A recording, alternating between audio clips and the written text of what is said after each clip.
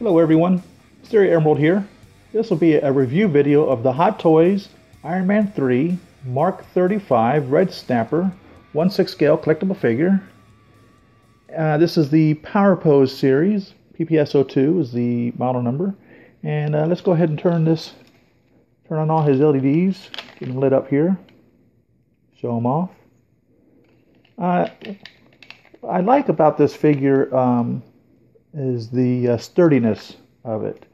You can set it down easily without having any real concern about how careful you need to be.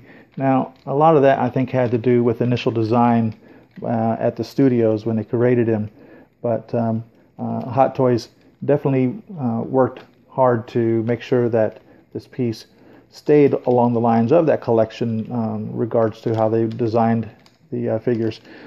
What I don't like, though, is I don't like the PPS portion of it. For some reason, I don't know why, Hot Toys decided they wanted to make a couple of figures that wouldn't be in their Movie Masterpiece series line, but in the Power Pose series line, and they wouldn't be articulated. The first one, the PPS01, was the Iron Man Mark 42, and it was essentially just a statue. You could remove, I think, the leg and put it from a standing leg to a bent leg or something along that line.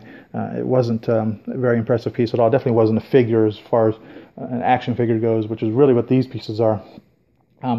This piece, they did away with the waist movement, and on top of that, they locked it into a turned position, and I'm kind of disappointed about that. But as I said earlier in a different video, there are videos out there of how to change that. Well, not how to change that, but there's a fellow who did change that, which inspires you, if you feel so inclined, to do the same thing and to replace that with actual metal pieces that work. Because, you know, they have these pieces that work, like this back here in the back of his knee. It goes up and down with his knee. It's not a double jointed knee, it's a single jointed knee. So they do have the moving hydraulics, but you know, his elbow doesn't bend. There's another piece that they did away with. These don't go in and out. And on that video, the fella did make those changes to these pieces by replacing them with metal pieces, and looked really good. But again, I do like the sturdiness of him. You can literally just set him down, and he will stand without taking too much effort. Now, some of the other pieces back there, you really have to mess with them a bit to get their feet just rocked if you're just going to stand them up. They pretty much require the flight stands, the flight rods, or posing sticks, or whatever you want to call them, specifically, whereas this one works just fine without it. And on top of that, I don't much care for this flight stick.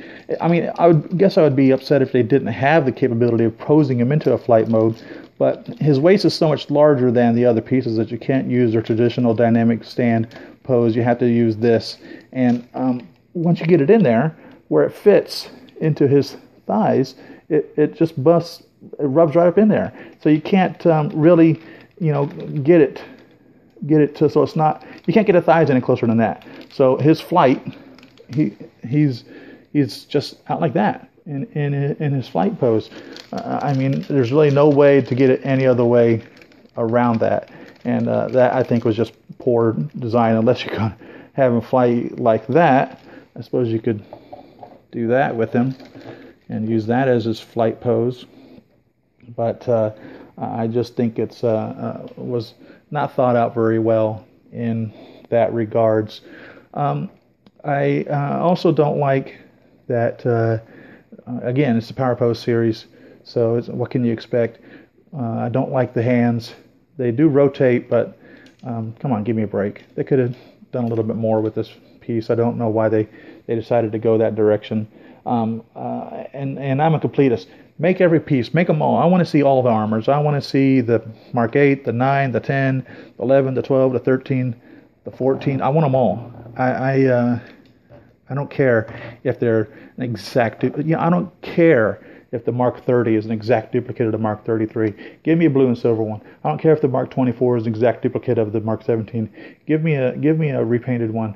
The Mark 28 is a mixture of the 35 and the 17 and I believe the 7 and the 33. Mix them all up. The Mark 21.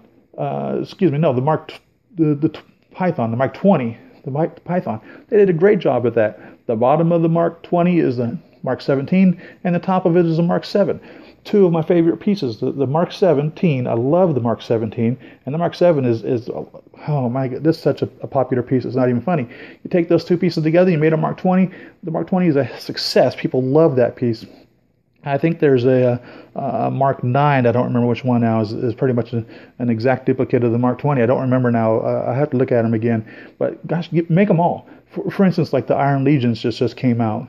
They showed the number 3 as the pre-release. I haven't put a video up of that yet. They showed the number 1 at the show, and I'm all for that. Make 1 through 5. Make them all. And don't care what the haters say when they say, oh, you're just milking us for money. Nobody's making them spend the money. If they don't want to spend it, don't spend it. How much more truly does it cost for you to paint them and sell them? They're done on pre-orders anyhow. So it's not like you're going to lose any money. You paint one up, you stick it out there, you see what people say, they're going to pre-order or not. I mean, I don't mean to be turning this into a ramble, but I guess the Mark 35 disappoints me in the manner of which they chose to put it out. I guess I suppose I'm happy that they did put it out instead of not putting it out.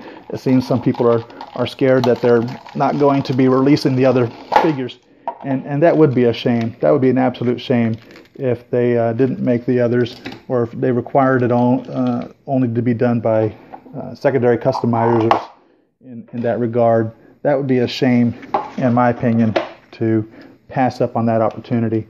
So I didn't mean to turn this into a rambling on about which figures should be or shouldn't be, or why they're doing this or why they're doing that. I'm happy for all of them. I think it's great. And there's a lot of people out here that are completists, and they will buy every one that's made, no matter what. And if you're using parts that you've already got made, that's half of the manufacturing process down the tube. You don't even have to worry about that. The pieces are already made. You already got Mark 17 molds made. How much difficult would it be to crank out more of them to make the other pieces? Now, granted, the Mark 15 and the Mark 16, the Hammerhead, some of the other pieces that are unique, like the Star Boost. I'm sure maybe the Star Boost hasn't had the greatest sales. It's a beautiful piece, but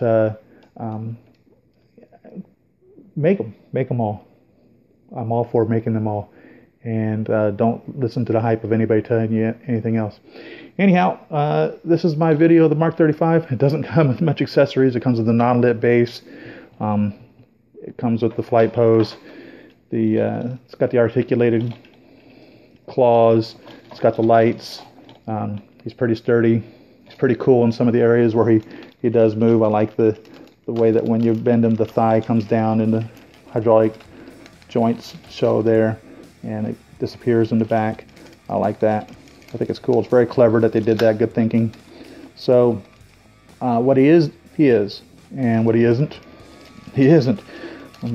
Can't be a more profound statement than that. So thanks for watching. Please don't forget to subscribe and like this video.